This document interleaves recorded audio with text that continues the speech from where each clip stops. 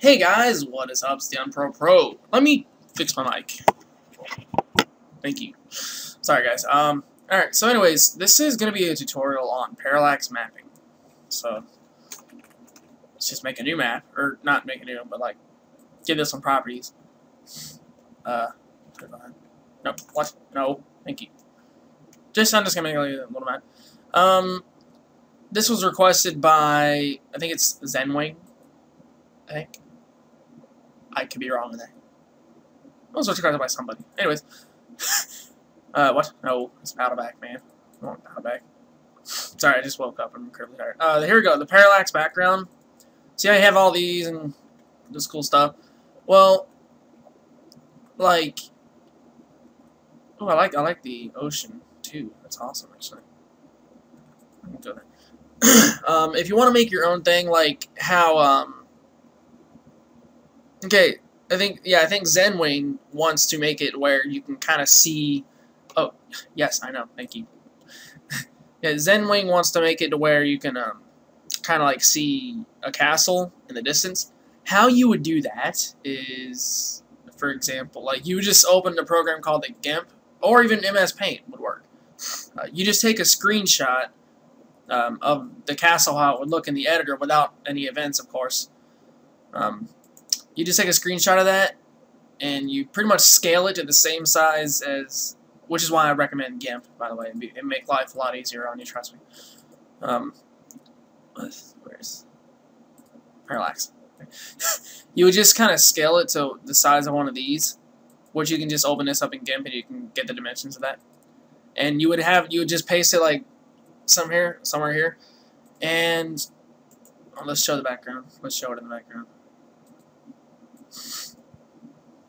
Don't worry about how this would look. I guess it would probably be better if you had a larger image. I don't know if that would be compatible. I don't really know how it works with VX Ace. But yeah. Here, I'll show you how this is going to look. Let me change the thing to exterior. I'm just going to kind of make... It's just going to be like just like a slap together kind of thing.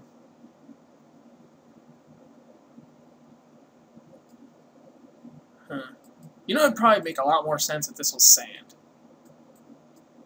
But this is 2013. Since when has anything made sense? So, okay. Now, player, you can go down here so we can. No, hey, dang it, thank you. So we can test this.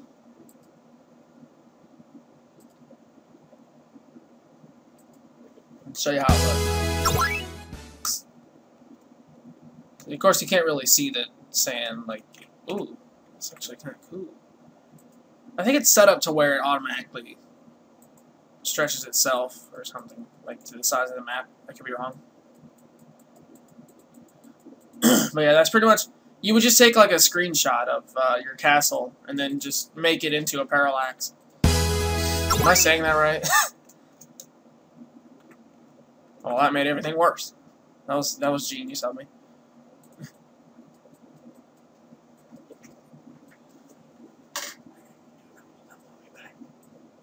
Okay.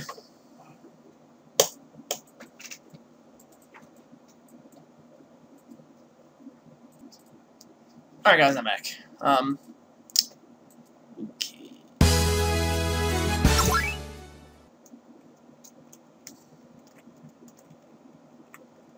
Yeah, see? Oh, kind of see it. See? Pokey sand. With the pokey in the sand. Okay, no, I'm done. So yeah, that's basically parallax. Here, you know what? Let's make like this giant path so we can kind of see everything, like everything.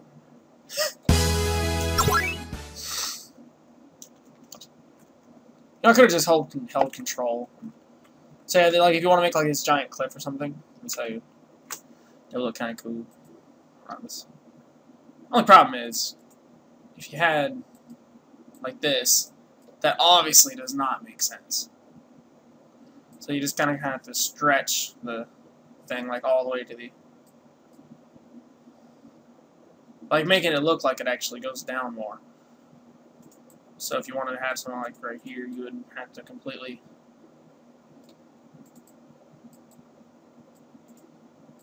Pokemon.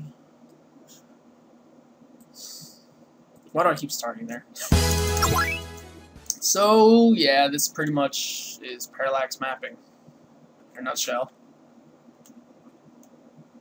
This is probably the best map I've ever designed, man. What up, man? I can fly in the sky. Fly in the sky. Okay. Alright, so thanks for watching.